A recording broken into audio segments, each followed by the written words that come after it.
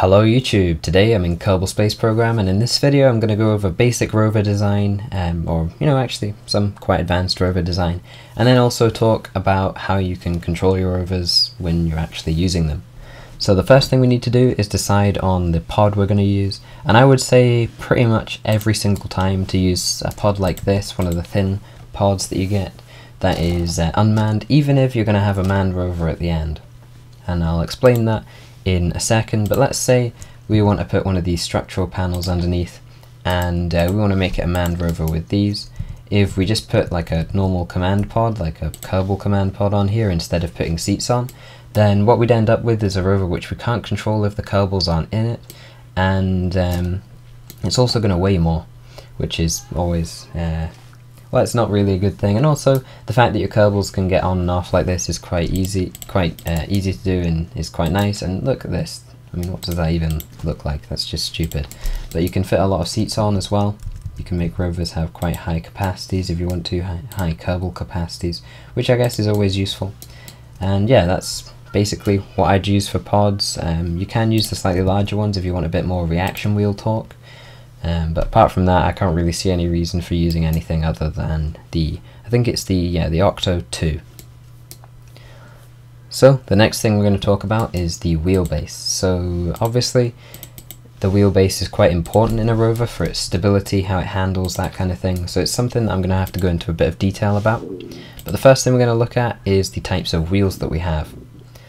The Rovemax Model M1 is quite a good wheel if you're running something that's not too heavy, and it's going to provide reasonable suspension travel, or quite good suspension travel, so that if you go over some bumps it's not going to be too difficult to keep control of the rover.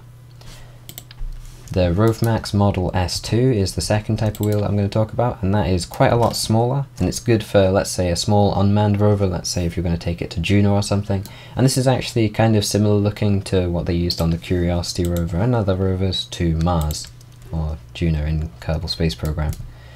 Now these wheels, these are kind of stupid. I don't even know why they exist, to be honest, considering we don't have many other parts that are this big, but they're basically massive rover wheels that you might want to use for some things. Now these are what are seen as pretty much the best rover wheels. These are the TR2L wheels, and basically these wheels are going to give you the fastest speeds that you can go at without them braking, but what they don't give you is that suspension travel that these wheels give you. If you see, there's only a very small amount of travel in here, and here they can actually go all the way up pretty much. So if you've got a slightly lighter rover and you want some suspension travel, you want to make sure it doesn't just start bouncing about because it's so light, then these wheels are going to do a decent job, and I'd use those. These wheels though, I'd say are really good, especially as I said if you're on like an unmanned rover and you don't want to you're not trying to go too fast basically. But these wheels, if you want the absolute speed, are definitely going to be the best option. So, now that we've talked about the types of wheels, we've got to talk about how many you have, how spaced out they are, that kind of thing.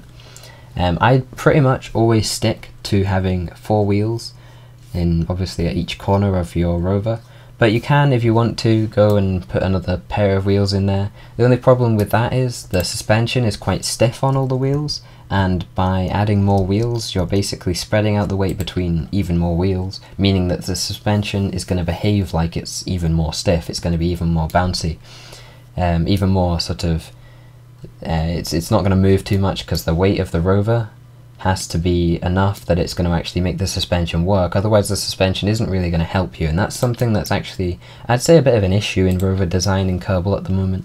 And I think it'd be nice if they gave us an option in these sort of right click menus to adjust the strength of the suspension. That'd be a really good addition, and that's the kind of thing that I think would really help rovers and make them a bit more usable, a bit more easy to drive. Because if you see in real life cars, the suspension on cars is a lot looser, and the suspension on, I guess, rovers in real life is a lot looser than they are in KSP proportionally. Anyway, so we're going to go with a small manned rover, I think, for the example that I'm going to go through, and I'm going to talk about all the sort of design choices I could make. So the first design choice we get really is the part that we're going to use to actually build our rover on. Now most of the time will use a structural panel like this, The only time I'll ever use something like this box here, which is meant to be similar to the Curiosity rover, is if I actually want to make like a replica of the Curiosity rover, or if I want a completely unmanned rover, which is going to have to go quite far. It takes up a bit less space, so that's kind of useful, and they can be good for, you know, small rovers like that. But I'd say if you want anything that's going to go fast, you're going to need a larger wheelbase so that it's more stable. So I'd go with a structural panel like this. So when we're using a manned rover, I think because we don't really need to go too fast, these are probably going to be the best option for the wheels. We could use these, as I said, if we wanted to not go to, let's say, the moon. I'll say this is going to be a moon rover, and yeah, I think we probably need the suspension travel for going over all the sort of slightly rough terrain that you get on the moon. So these I think are going to be the best option for that. We could use these if we wanted a slower rover that maybe had a bit more control, but you know, obviously would be a lot slower. But to be honest, I don't think that's too fun, and it's not really within the Kerbal spirit to have Kerbals sitting on there bored out of their minds because they're going so slowly. So the next thing we need to talk about is the, well, basically how we get power to the wheels, how are we going to power the rover. So there's a couple of things you need to think about. First of all, are you going to be driving in day or night? Or both? You know, you're going to try and be able to drive all the time, or just in day, because a lot of the rovers on Mars only drive in the day, just because that's the only time that they can get enough power from their solar panels, obviously, and they don't use too many things like this. But these are really useful in KSP. They don't generate too much power, but I'd always have at least one of these on your rover just in case you need to do something at night and you don't have time to wait. I would always put a couple of these things on. These generate power all the way through the day, although they don't generate as much as solar panels. Now, solar panels wise, you're probably not going to want to use anything like this. The only time that these are really useful is when you're completely still, so they can't break. But and you know, you can obviously use the uncovered ones as well if you want to. But I'd always use, if you're planning to use them while you're driving, I'd always make the sacrifice of generating less power and take these things, because they're so much less likely to break. So obviously you can just place a load of these on whatever you're using to actually build your rover on. So yeah, it's pretty much up to you as to how many solar panels you put on. You're going to need a decent amount of them if you're going to try and power all the wheels at once, which is something I'll talk about when we're getting a bit closer to you know, when we're actually driving the rover, basically, because it is possible to turn off some of the wheels so that they don't actually use power. But sometimes you are going to need all the wheels to have power, so I'd always recommend having enough that you can sort of, or at least enough battery storage that you can temporarily turn on all the wheels. So that is the next thing I'm going to talk about, is battery power, and I'd always try and have at least one battery, especially if you don't have many thermoelectric generators, because that's going to give you, well, let's say that one of the thermoelectric generators breaks or something, because they are very fragile and you're relying on those, you're still going to be able to drive for a while because you've got batteries. Well, let's say you're not using thermoelectric generators and you've got solar panels, and the solar panels, you know, it gets dark and the solar panels aren't generating enough electricity. You can just you know, stop, wait for a bit and wait for the batteries to charge up, then drive for 5-10 minutes or something on the battery power that you have, and then stop again, and that's going to work fine. You know, you don't really need to worry as much about it if you've got batteries. So I'd always say it's worth putting a couple of batteries on. They are going to help, and they're definitely useful. And the other thing that batteries do is they weigh a reasonable amount, so they're going to pull your center of mass. Oh, sorry, they're actually just going to push your rover down to the ground more, basically, which is going to mean that your suspension is going to work better. And that's why I generally don't like to add more wheels, is because it's going to spread that weight around more contact points and around more suspension, so none of the suspension is going to get put under enough stress, really, to actually do some work. Because with suspension, you need it to be pushed a reasonable amount for it to actually do anything. Otherwise, all it is going to do is you know, act like it's a solid piece because it's not being stressed enough. So I'd always say you want to do that. You want to make sure that you've got you know, 4 wheels and you've got enough weight on your rover that it is actually going to make the suspension work. Anyway, that's looking like a reasonably okay rover, I guess. But there are a few things that we can take into consideration, maybe try and add, which are going to work and help us a little bit. So the first thing is lights. Now if you want to operate in the dark, if you want your rover to work in the dark, then I'd always say it's worth sticking a couple of lights at least on the front so you can see if there's anything really rough coming up in front of you. And they also look kind of cute, I guess, in a Kerbal way. So yeah, they look kind of cool if you stick a couple of them on. And they are going to help as well, they do provide some practical use.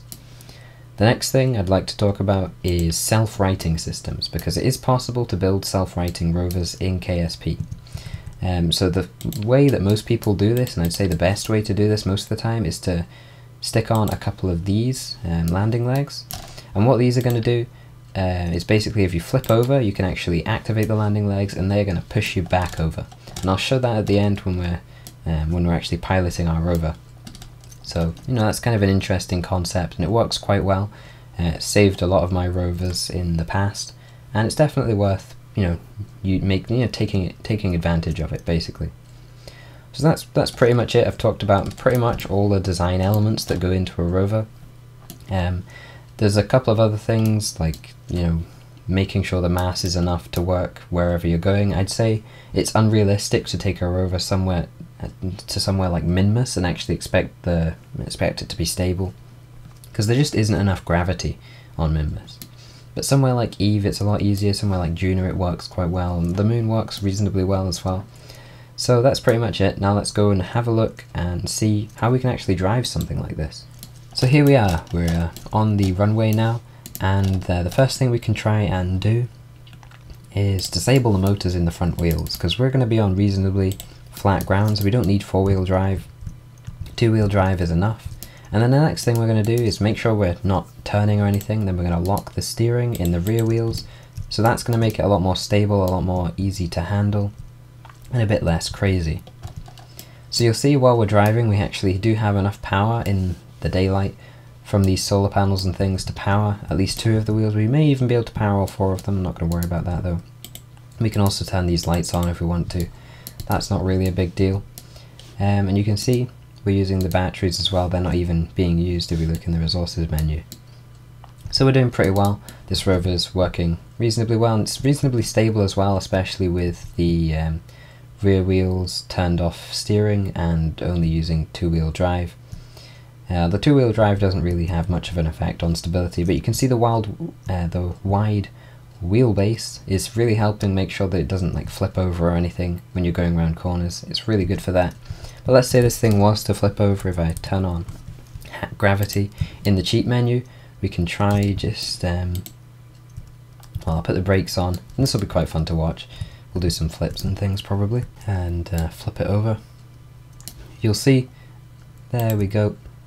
So let's say we've went over a bump or something and flipped it over. What we can do now is activate the landing gear, and that's going to flip us back over on its own. So that's really useful.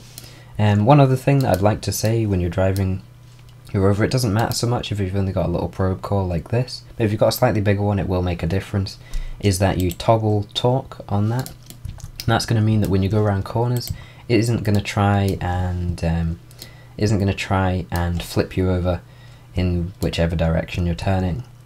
Or when you're trying to go forwards, it's not going to try and lean you forwards or anything, because that can be a bit annoying.